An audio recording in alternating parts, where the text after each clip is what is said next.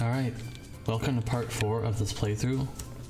It's normally stream exclusive, so once again I don't know when this is going to be put up on YouTube. So let's just get into the game. We're going to be picking intellectual, so there's that. And I'm going to pick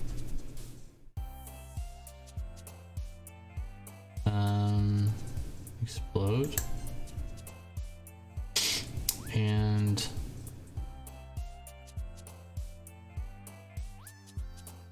oh boy, goodness. Wait, we're 3 for 3 now. Hi Pulse. I guess this is the kind where I can actually talk to you guys because we're not voicing anything yet. No, we were 3 for 3. Now we're 3 for 4. Feels bad, man. Oh, now we're 4 for 5. I think, right? Oh no. Wow, congrats. Nice. That's pretty insane luck, dude. Nice, congrats.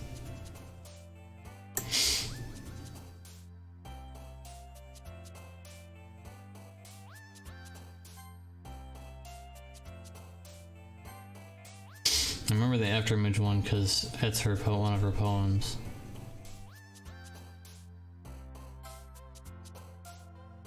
We're doing it, guys. I got quite a few for her. We're doing it. We're doing it right now. We're actually on a roll right now.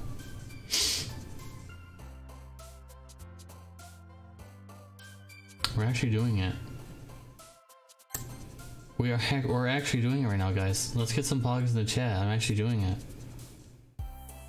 Crazy right now. Oh man, well, can't last forever.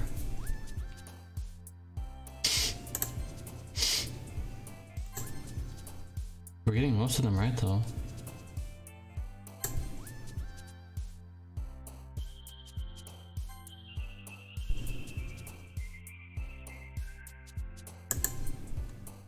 We got most of them for her though. We got almost all of them were for her. Seriously. Almost all of them were for Yuri. Oh man. I'm the last one here again. Don't worry, I just walked in too. Were you practicing piano again? Yeah. You must have gotten a lot of determination.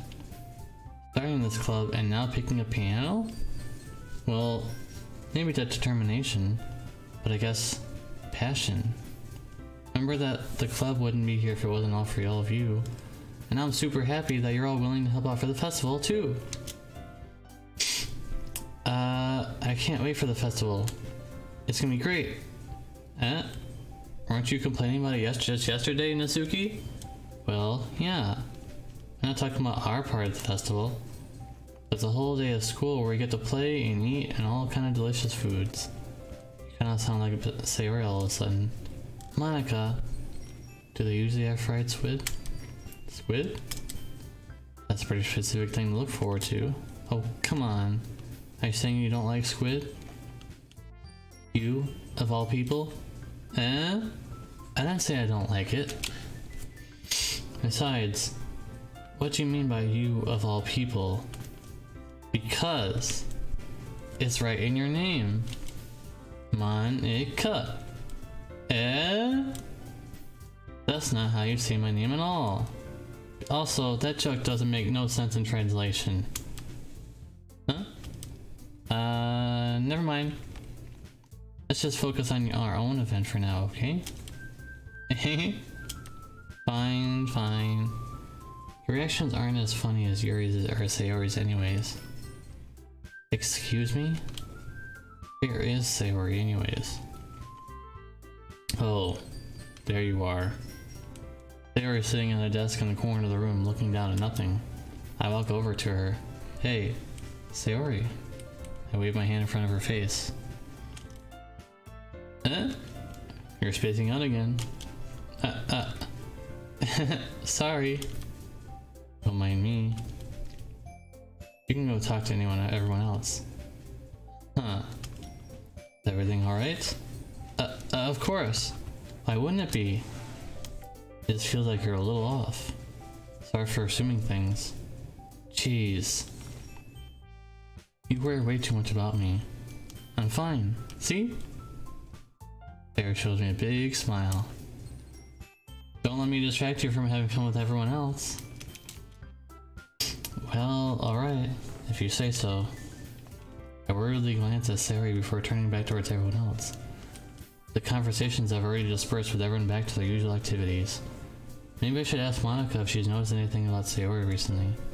Since they're preparing for the festival, I know she's spending a lot of time together.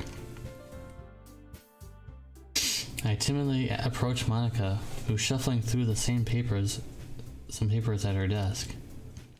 Deus, what's up? Hey, this might sound a little strange, but have you noticed anything up with Sayori recently? Anything up with her? In what way do you mean? Maybe I'm reading a little much into it, but she seems downcast today. Oh? You think so? I can't say that I've noticed anything about her. Monica peers across the room at Sayori, who's idly dragging a rubber eraser up and down her desk. Maybe there's something on her mind. But I'm surprised I'm not the one asking you, Deus. You certainly know her a lot more than I do. Yeah, but she's never usually like this. She's always talked to me about things that bothered her. But this time when I asked her, she was really dismissive. Sorry. I know it's not your problem. I just wanted to ask if you knew anything, so I'll just drop it now. No. It's important to me too. I mean, I'm also friends with her. And I also care about the well-being of my club members, you know? Maybe I'll try talking to her myself. Eh? Are you sure about that? She seemed like she wanted to be left alone. Are you sure? Maybe she just has a hard time bringing up with the person of interest. Person of interest? What do you mean by that? I'm saying that maybe the thing on her mind is you, Deus. Me? How on earth would you come to that conclusion? Well, I probably shouldn't say too much, but Yuri talks about you more than anyone else, you know? She's been so much happier since you joined the club. It's like an extra light has turned on inside of herself. What? No way. Sayori is always like that. She's always been full of sunshine. It's not any different now than it always has been. You're so funny, Deus. Have you thought that maybe you've always seen her so cheerful because that's just the way she is when she's around you? I said too much. I'm sorry. What do I know anyways? I didn't mean to jump to conclusions. So you should just forget about what I just said. I'll try to talk to her. So try not to think too much about it for now. Alright. Monica smiles meaningfully. I know she said forget about it. But I already know that I won't be able to won't be able to get her words out of my head. Monica stands up from her desk and walks across the room to where Sayori is sitting. I watch her kneel down next to Sayori and gently talk to her, but she's keeping her voice so quiet that I can barely hear her from here. I sit down. I know Sayori told me not to worry about her and have fun with everyone else. But that's impossible to do when she's behaving like this. Exactly how much do I care about her that I'm letting this weigh me down so much? Now it feels like I'm the one behaving out of the ordinary. But there's nothing I can do besides wait for Monica. Why does it feel like I'm being watched? I glance around the room. Suddenly, I notice Yuri peering for me from over her book. But she looks away just as quickly with a flustered face on her look on her face. Whoops. I realize that she won't be getting anywhere like this.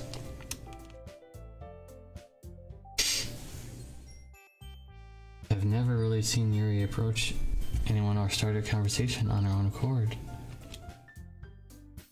So, I have no choice but to approach her myself. By now, it's a little easier for me to do that. I stand up from my desk and sit in the one next to her. I didn't mean to bother you or anything. Relax. You didn't do anything. But I could tell that you wanted to do it alone with your thoughts. Alone with my thoughts? How were you even able to tell what I was thinking like that? Well, it's something that I do a lot. So if it wasn't hard for me to spot based on your posture and expression. Not that I was staring or anything. I didn't do anything creepy like that. In any case, I guess you were right. I'm sorry if I caused you any concern. Don't apologize. Your troubles are only the concerns of those willing to share in the concern. Of course, there are certainly those who find the most comfort in keeping them to themselves. But if you would prefer to share what's on your mind, then I'd be glad to listen. It's not really that big of a deal. I was just feeling a little bit uneasy about Sayori. Sayori? Yeah, she seemed a bit off today, but when I asked her about it, she didn't want to admit it to me. So I can't help but wonder if something happened to her. Oh? That's quite romantic. Eh? Sorry. I didn't mean to say something stupid. It's not that. I just didn't want you to misunderstand. Sayori and I have been friends for a long time, that's all. I see. Then perhaps it's unusual for her to be dismissive to you about her feelings. Or maybe I'm reading too much into it and a little too much. Deus. The world is full of meaning, often hidden deep behind plain sight. And there are many untold mysteries behind every person, no matter how well you may know them. So you think that there might be something behind it after all? I think that Sayori is a very complex person. Her mannerisms on the outside don't always match up to what may be going on the inside of her head. And she may not always know what she wants. You notice her strange behavior today too. I also feel some concern for her. But in your case, it looked like she was fully occupying your thoughts, wasn't she? Well, I guess that was the case. Sayori, she really means a lot to you, doesn't she? I guess. But you don't need to put it that way. We're just friends, that's all. Sayori suddenly looks deep into my eyes. Her expression is gentle and curious, as if she was searching for something. Embarrassed, I avert my gaze. Sometimes, a person's mysteries are untold even to themselves. And you, as someone honest and caring, may uncover feelings that you were unaware of, and you weren't aware were in you. That is, I think that she would be a very fortunate person to have you feel that way about her. Yuri, you're giving me way too much credit. I'm a pretty simple guy, so I think I'm pretty good at understanding my own feelings. I'm not nearly as sophisticated as you. That's not a compliment, is it? It is what it is. Anyway, as long as we're here, why don't we do some reading? Well, as long as you're okay with it. Yeah, I think we'd be taking long enough for this whole thing anyways. Why don't we go ahead and get started? Yes, let's. Actually, I have a request. Mind if I make some tea first? Not at all. Thanks very much. If there's one thing that can make my reading here any better, it's a nice cup of tea. Not to mention for yourself as well. Yuri stands up and makes her way to the closet. I follow and watch as she retrieves a small water pitcher from the shelf, the kind with filter inside. Can you hold this for a second? Sure. Yuri hands me the water pitcher and also fetches a kitchen electric kettle. I'm gonna plug this into the teacher's desk, and then we'll go to get some water. She walks past me and sets the kettle down on the teacher's desk. I simply watch her movements. To my surprise, the way she moves really contrasts her speaking mannerisms, especially because of her long legs. Long legs. Yuri appears elegant and methodical. Okay, may I have the water pitcher? Thanks. I'll be right back. I might as well walk with you. Yeah, why not? Shall we go then? Yeah. Where are you off to? Yuri's gonna make me some tea, so... I suddenly realized how weird this sounds to explain this to Monica. We're just filling the water pitcher. Ah, okay. Sorry, I was just a little curious. That's kind of one-person job, isn't it? Monica, please mind your own business for once. Or do you want to tell me that there's something wrong with helping involve Deus in club activities? No, that's capes. I suppose there's nothing wrong with that. Then let's go, Deus. Yuri quickly exits the room and I follow. Once in the hallway, she suddenly puts her head against the wall. I spoke without thinking. How could I say something like that? Yuri? Something about the way she said that made me feel so irritated. What's wrong with me? No, Yuri. I think you did the right thing. I wasn't expecting it, but it's also not right for Monica to judge people like that. Deus. How come when I do think something that's bad, you're being nice to me? Because nothing that you do is bad as what makes it seem like in your head. Nobody's perfect. We have emotions, and we can't always hide them away. But you always amplify things in your head. Your mind turns into a light rain shower, into a hurricane. No. Wouldn't you hate me for something as terrible as that? Why would I hate you? I can't hate someone for having emotions. What kind of friend would do that? Friends, you say? Yuri lifts her head. Deus, I really like being friends with you. Thanks, Yuri. I really like being friends with you too. I feel kind of awkward saying something like that, but I'm doing my best to help Yuri feel better. Anyway, yeah, shall we go? Yeah. Yuri and I walk to the nearest water fountain. Once we fill up the water pitcher, we turn to the classroom. Deus, do you like oolong tea? Yeah. Anything is fine.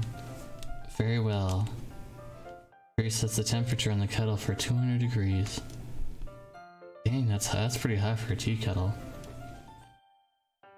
Now it's time to get the teapot. you really do this properly, don't you? Of course. I couldn't do any less when I'm making tea for others. Even when I'm not an expert on tea or anything?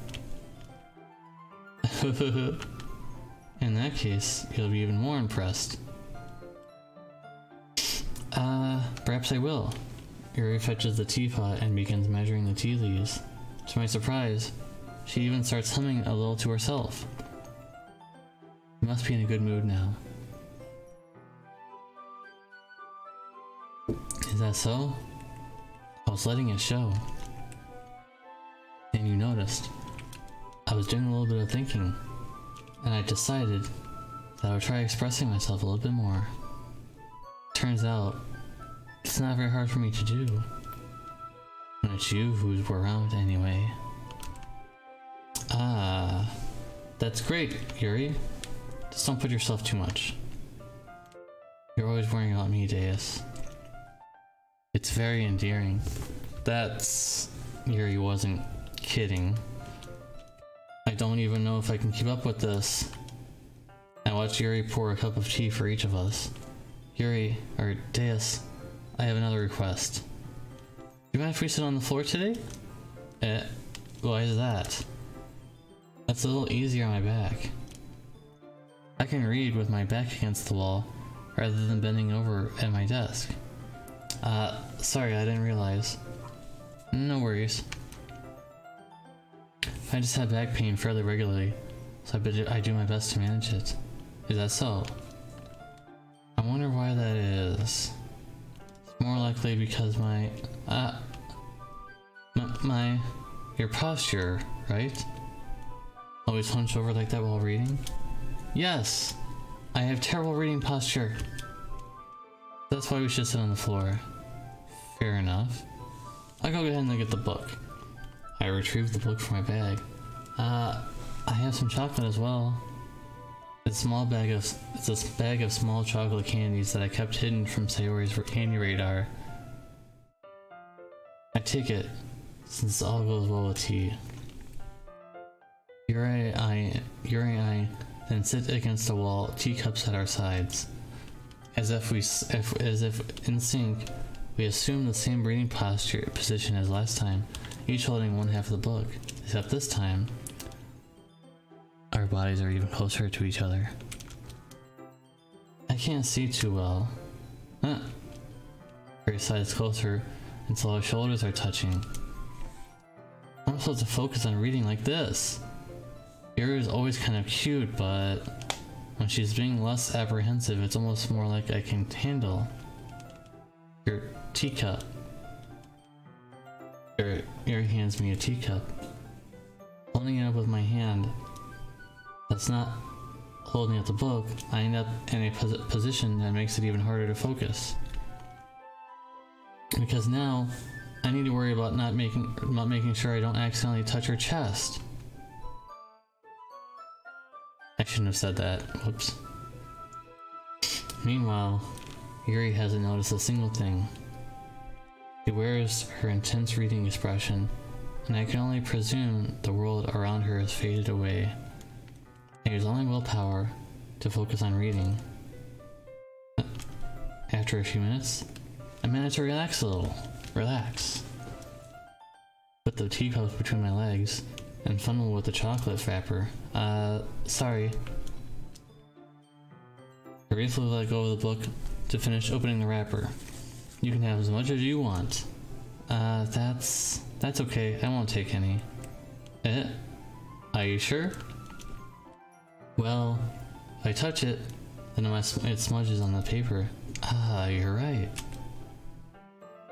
I didn't even think that. My bad. You don't need to apologize.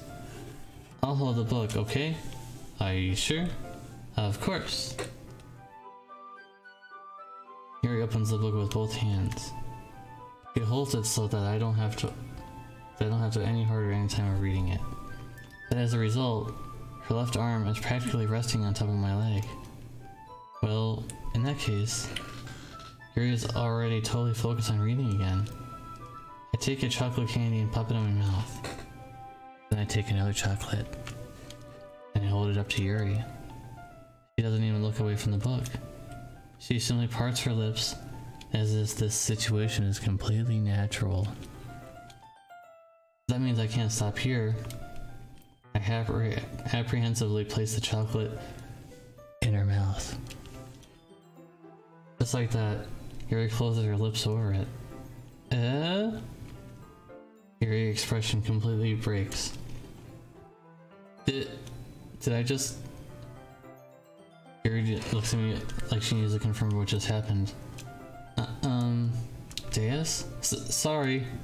I guess I shouldn't have done that. That's... Well... You were just helping. That's something that friends do. Right? I mean... Not really in this context, but... Yeah. That's all it was. Yeah. Then... You don't really need to stop or anything. I see... The situation has gotten really tense. Yuri returns to the book. I can tell by her expression that even she can't focus now. My heart is pounding. I nervously take another chocolate between my fingers. But this time, Yuri's eyes meet mine. How did it even come to this? Yuri doesn't avert her gaze. I notice her chest rising and falling to the rhythm of her breaths. I raise my arm. Like before, Yuri parts her lips, but it's different this time. I take the chocolate and place it in her mouth. I feel her hot breath on my fingers. Okay, everyone. What? Yuri jolts back. It's time to share poems! Deus, you can help Yuri put away all the tea stuff, right? Yeah, of course. Okay, thanks. The spell is abruptly broken. I'll take care of the cups. Yeah. Yuri picks up the teacups off the floor. I pick up the bag of chocolate. In the end, we hastily clean up without making so much of a word between us. I get the feeling that this is something neither of us will have to bring the courage to bring up.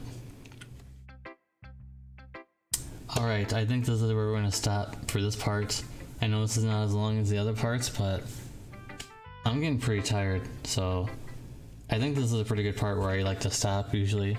This is where we usually start and stop and stuff like that, so I'm gonna go ahead and save it. It's been a bit since we saved. And I think that's gonna be it for today. So thank you guys for watching this part. I think this is part 4. If you watched all the way to the end of this, into the far future, thank you for watching. I don't know when's it gonna get uploaded to YouTube though, so someday it will be on YouTube. I don't know when. But in terms of context, this is September 7th. I don't know when it's gonna be on YouTube, but eventually it will be. Peace.